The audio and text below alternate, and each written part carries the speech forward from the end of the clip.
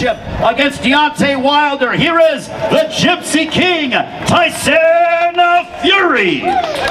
Christina, it's all you. Hey guys, let's go, champ. Mikey got ready. You're ready. Good. What's up, Tyson? How are you? I'm good. Are you? I'm doing well, thank you. Thanks for joining us here today. Finally, fight week. God, I feel like it's been forever to get to this point. How? 20 months in the making, so we're all glad we're here, and it's I'm glad I brought a good British weather with me. Nice and cold for Las Vegas. You actually have a shirt, a vest on though this time. Now look, Deontay was up here earlier.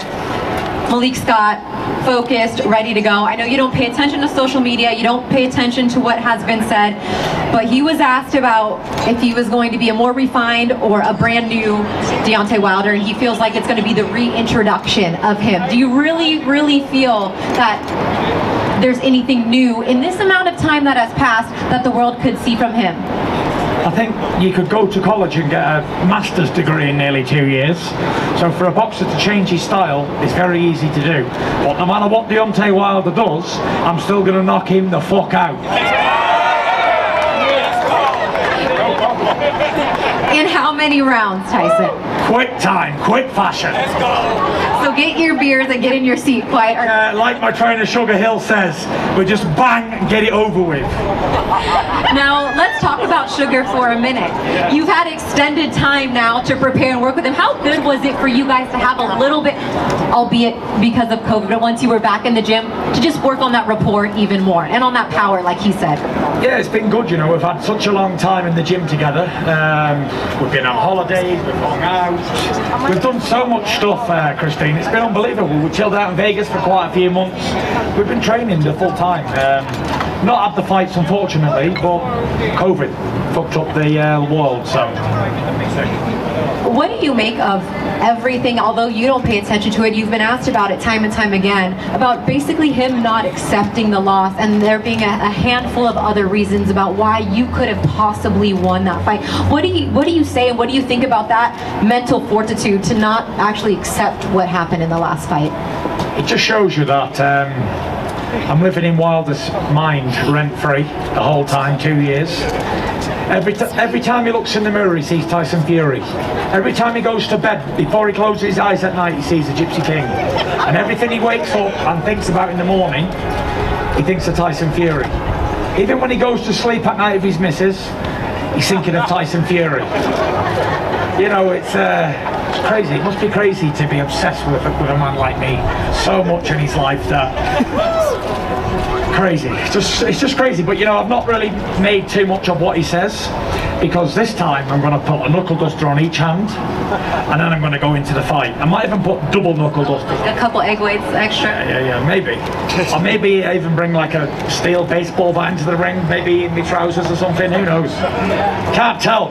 Can't tell with the Gypsy King. I'm magic. I'm like Houdini. Let's go, champ. Let's go, champ. Yeah. Much of you said that this is not round 1 of the 3rd fight, but instead round 20. Yes. For those people that were under a rock or have not watched either of the 2 fights, or are still even on the fence about coming out to Las Vegas and joining us, what can they expect from the Gypsy King in round 20 of this 3rd fight?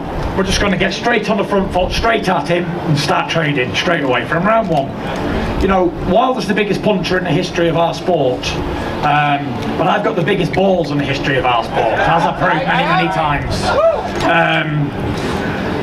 It's going to be exciting, you know. Wilder's a dynamite puncher, and you know, as we've seen over the last few months, we've seen the heavyweight landscape change so much. But I'm still on form, I'm still doing what I've got to do, and I'm the only undefeated world heavyweight champion left. The only one standing.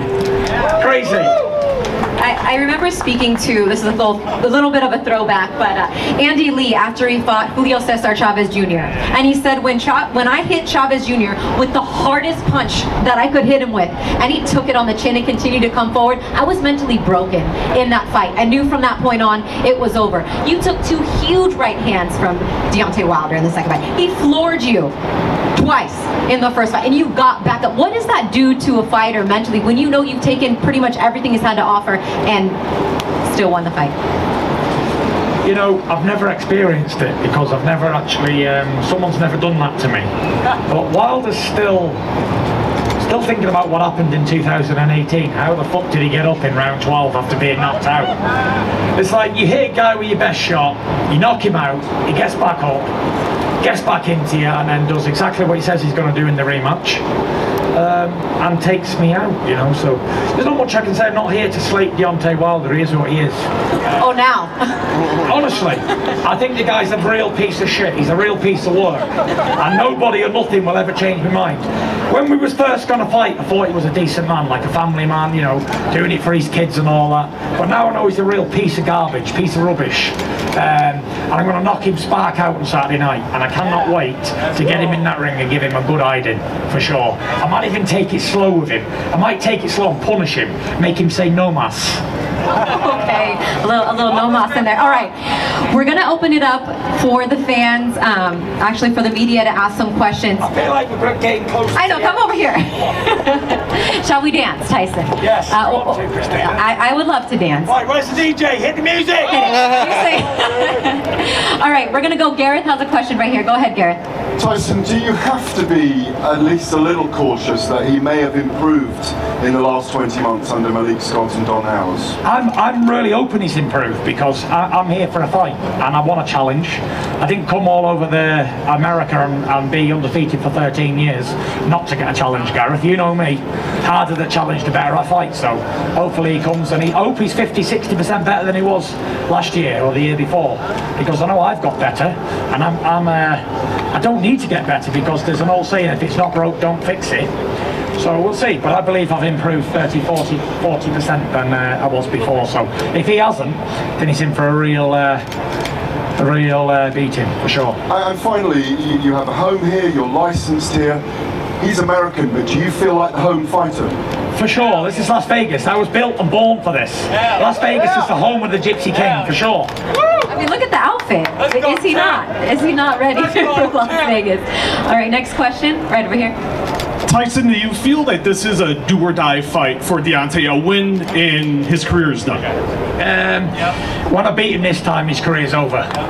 Just like if AJ loses again to Usyk, his career's over too. So, yeah, he really needs a win, but he ain't getting it, that's for sure.